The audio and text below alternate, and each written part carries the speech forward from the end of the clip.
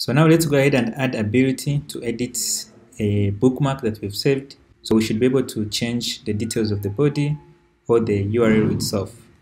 So to do that, it's actually going to look a lot like the ad. So we're going to have a handler for that. So on here we'll have at bookmarks. Then we want to call dots. We use two common HTTP methods. One is the put, another one is the patch. So we want to target when a user is going to put on the ID, is making a put on the ID. So we can also handle the same thing for the patch. So we can just have patch on there too. So then we can handle edits bookmark. So we also need to expect the ID to be sent. We're also going to need to first check if it exists, because we don't want to try to change something that doesn't exist. Let's make sure that the user is logged in. So we're just going to put a JWT required decorator. So over here, we can go ahead and verify that the bookmark exists already. So if it exists, then we're going to go ahead and we change it. So we're going to get the new body and the new URL that the user is sending to us. So if you go in our post, we're going to need to get these, and also we're going to validate the URL. So I'm going to copy this very thing. So down here,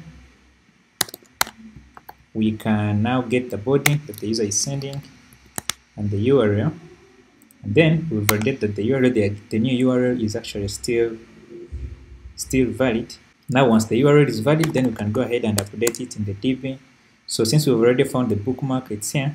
To update it, we want to do bookmark.url.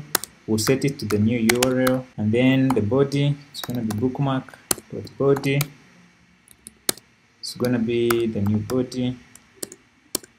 Okay, then after we do this, then we want to call db.session.commit. Okay, that's going to make sure that our database syncs the change. So this is how we update. So to test this, I'm going to go to our postman, then I'm going to get one. So when we get one, now remember we need to make a put. So I'm going to make a put, but I'm going to change. So I'm going to change the URL from Google.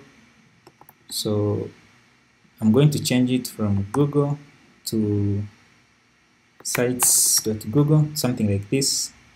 Then let me change the body to my Google site. So let's change this. So now if we do a put on this, you notice that we get an error that the function didn't return properly.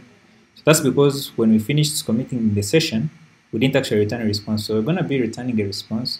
So just the same way we returned when we created. So on creation, we returned this, and this is the same thing we want to return, except that we want to return a new, except that now the status will not be create, but it will just be okay. So we just return JSONify, then this is going to be HTTP, okay. So if we try to change now again, you can see that we get a new one. So you see the ID is kept like it was before, but the URL is changed to a new one. And yeah, so that's how we update.